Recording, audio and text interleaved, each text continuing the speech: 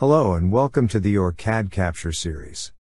This video demonstrates how to edit multiple object properties in the OrCAD Capture project. We currently have a multi-sheet OrCAD Capture schematic open.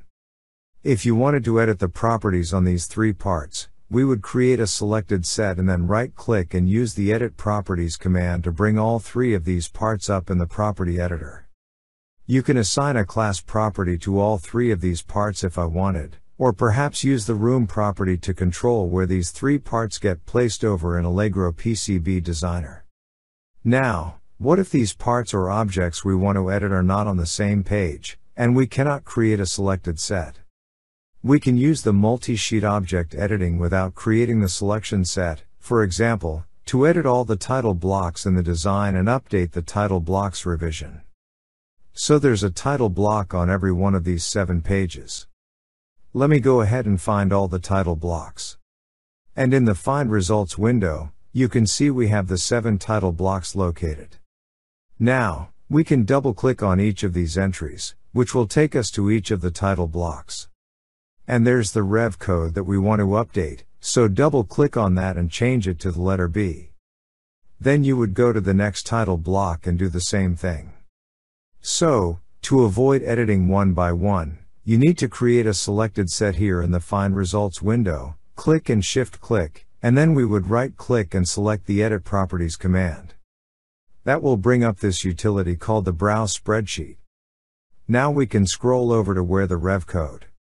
You can change this to B, and instead of going to each one of these individual lines, I now go down and copy that value and then click on the column header and click the Paste button that sets the rev code to be for all of the title blocks in the design right now.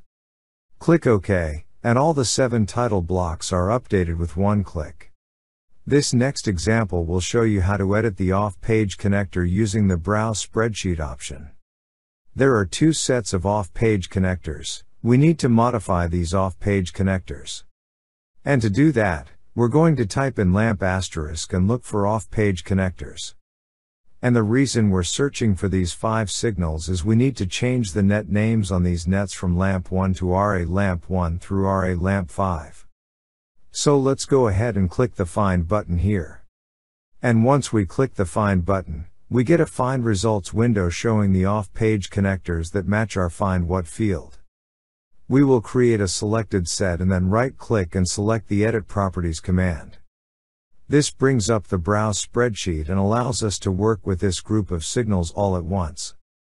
This is the name field that we're interested in, and this is where we can insert that RA character to turn all of these signal names into RA lamp.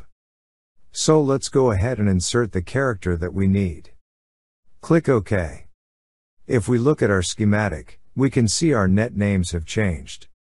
And again, these 2 groups of signals could be on different design pages.